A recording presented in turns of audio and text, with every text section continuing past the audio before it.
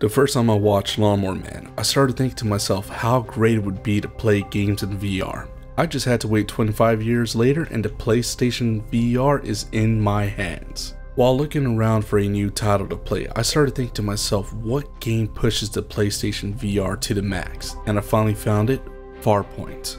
The best way I could describe this game, if you combine all the best elements of Pitch Black, Area 51, and Interstellar into one coherent package, you get this game. I know that's saying a lot about the game, even though what you're seeing on screen isn't exactly representative of what I experienced on the PSVR headset versus what is recorded on the PlayStation 4. The reason behind it is the PlayStation 4 is grossly underpowered, so Sony did a little trick where they created a processing unit that comes with every single VR headset so it could render close, medium, and far range views. And doing so lowers the texture fidelity of the PlayStation 4 as it has to render images at a lower texture rate and then combine that to processing unit so it will not go below 30 FPS. Well, 30 FPS on the main system. But what does that mean for VR? What does this game stand for? And which leads me to the first award, the golden eye of PlayStation VR. I'm not saying that it's exactly the same, but what it's doing for the system is exactly what GoldenEye did for Nintendo 64. This title is the baseline for all first-person shooters, so you know exactly how to use the aim controller properly with the camera, including the DualShock 4 controller.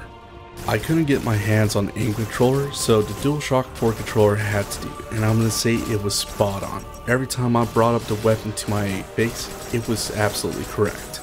Not perfect, but correct. The movement controls were spot on, as I could choose which way I want to turn versus just doing click turning or just smooth turning, or even blinders. I could decide on what to do. I'm expecting future first-person shooters to follow suit, as this is the baseline for all games for movement. I forgot to mention that the PSVR has two extra controllers, the move controller and the aim controller. Sometimes they're optional, other times they're required. Farpoint is best played with the aim controller, but it is optional. You can definitely fall back to the DualShock 4 controller, but it is required to play this game. Something else that I noticed about Sony, it did not give a comfort rating system as the Gear VR does or the Oculus does for every single VR title. I was a little surprised by this because what if someone has a disability where they're not going to be able to move at a certain rate or what is required by this game? So by not providing a rating system, someone might have to return this game because of a physical ailment or they're going to be at a loss of money. For this reason alone, I'm going to rate it as intense because you are going to be whipping left and right and you do not, I'm going to repeat, you do not want to be sitting down. It is too much fun. So if you have any vertebrae issues, this title is not for you.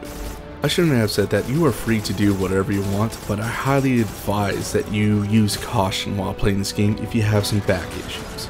With movement out of the way and it's being rock solid, let's talk about gameplay, as I felt that it was really solid. It is slow as compared to other first-person shooters, but it's slow in a good way.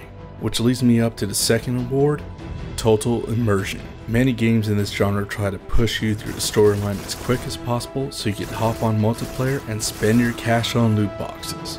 I'm glad they did not do this with Farpoint, so I actually got to enjoy the world. I actually looked off a cliff and really felt like I was gonna fall off. That is the type of immersion that is needed for VR. Take it slow and slowly ramp up the speed. Since this was my first time using the DualShock 4 as an aim controller, it took a little bit getting used to, but after 5 minutes, I was right at home. The development team did a great job by ensuring that the enemies had the proper movement speed so you could get used to the controls at first, and then later on, the intensity starts ramping up. There are sections that are chaotic, but never at one point that I felt that I was overwhelmed or I was ill-equipped to handle the situation. Everything so far sounds like it's a must-buy, but let me bring up the storyline. It's kind of mediocre. I'm not saying that the storyline is not good, it's just been done before, where you go to a different planet, you gotta shoot bugs, and you gotta get off. Yes, not all enemy types are bugs, but you kinda get the drift. You're shooting alien life forms to get off the planet, which has been done before. The saving grace of this game is the NPCs. They're wonderful voice actors that convey emotion, and including the tracking, face tracking that was done onto the NPCs was fantastic. Can you please stop wasting time with that?